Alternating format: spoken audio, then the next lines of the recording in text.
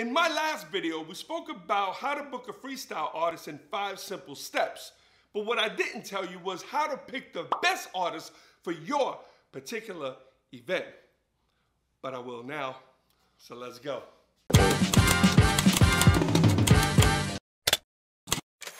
Hey, what's up, freestylers? Latif here, exploring with you the voice, sound, and culture of freestyle music. And every week on this channel, we discuss ways that we as a freestyle music community can recognize, define, and nurture the culture that we know lies within the genre. We'll also be talking with not only different artists and other freestyle personnel, but also some incredible fans in search of ideas that we can use to help us resurrect the genre back to the way we remember it.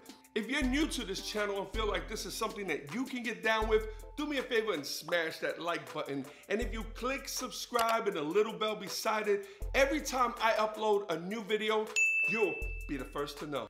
Picking a freestyle artist for an event can be a bit tricky, and for many reasons. One of the biggest problems that I encounter dealing with promoters, especially first-timers, is separating the promoter from the fan. The first thing I ask promoters when they call inquiring about a booking is to send me a list of their top 5 artists that they would love to see perform at their event. Now, normally agents will ask for things like the size of the venue or what their budget might be. And these are viable questions and questions that I will eventually ask.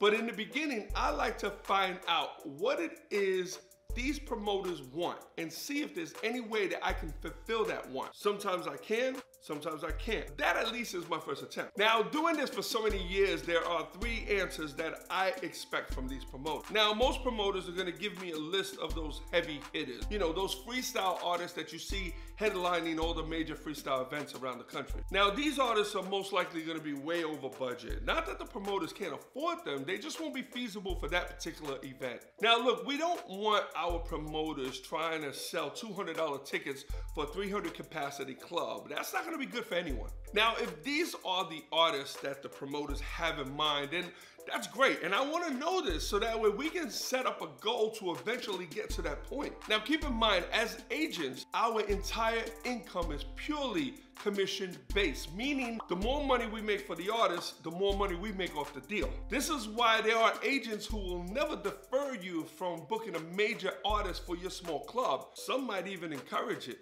But what they fail to realize is that they're stopping you from making money, which will ultimately stop you from booking shows. Now, this next batch of promoters are going to request what I call Freestyle's Lost Gems. Now, these are those incredible artists that had these incredible songs back in the day, but we don't see them anymore. In fact, they haven't performed in years. Now, these artists, if I could find them, would definitely fit the budget, if not under. Now, let's be real. The fact that they haven't done a show in years could result in a pretty disappointing performance.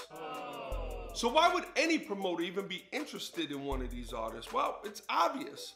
They're fans. But you see, this is not the time to play favorites. This time needs to be spent promoting your show, not going around reminding people of who these artists are. Look, I don't mean to be cruel, but there's really no other way to explain it. Do I believe that there's a place for these artists? Absolutely. I'm a fan of many of them myself, just not as the driving force of a new promoter's first show. By the way, if there are some lost gems that you would love to see at one of these freestyle events, do me a favor and list them below. I'd love to see who they are. Hey, you never know, you might be hooking them up. And finally, there are those artists who occupy that middle lane of freestyle. The most overlooked yet best choice in my opinion when it comes to new promoters and small venues. They're not headliners, nor are they lost gems. And when promoters contact me about these artists, I know right there on the spot that this deal is gonna run smooth. These artists you see booked everywhere. They're reasonably priced and can accommodate small clubs. They have the experience to put on a stellar performance, and most importantly, at least to the promoter, they're an asset to the bottom line. a key factor in keeping promoters promoting and artists performing. And yes, my recommendation for small clubs and new promoters would be that middle lane artist, and guess what? There's plenty of them.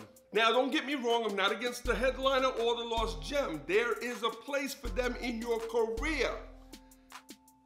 Just not yet. Headlining artists are going to be important when you need just that, a headlining artist. And it isn't as much their drawing power as it is their presence. The fact that you see these artists headlining so many events sort of solidifies and legitimizes your event when they headline that one too. Are they important?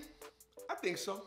Even if it's just for the overall look of the event. Look, just keep booking, learning, and building, and it won't be long before you too will be promoting your own major event with your own freestyle headliner. And going back to these lost gems, oh yeah, there'll be an incredible add-on to some of these freestyle concerts. They're just not ready to drive their own show yet. They need to re-season themselves, get a few shows back up under their belt, go on social media, reintroduce themselves to the marketplace. Because if a promoter has to do that, trust me, it's gonna be a bad turnout. Once these lost gems regain their legacy, and word has it that they put on an incredible show, it really won't be that long before they'll be right in that middle lane with the others. All I can tell them is be patient. So here's a question for you. If you had a club that held 300 people and I told you to put together a list of 5 of your top choice artists, what 5 will that be?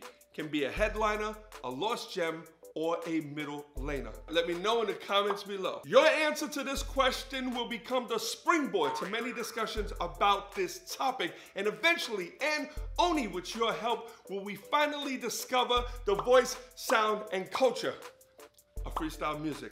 Hey, I really appreciate you watching this video, and if it made any kind of sense to you, please, that thumbs up will let me know. And if you click subscribe and the little bell beside it, every time I upload a new video, you'll be the first to know. My name is Latif Mercado, and until next time, keep it real, keep it peace, and remember, freestyle for life.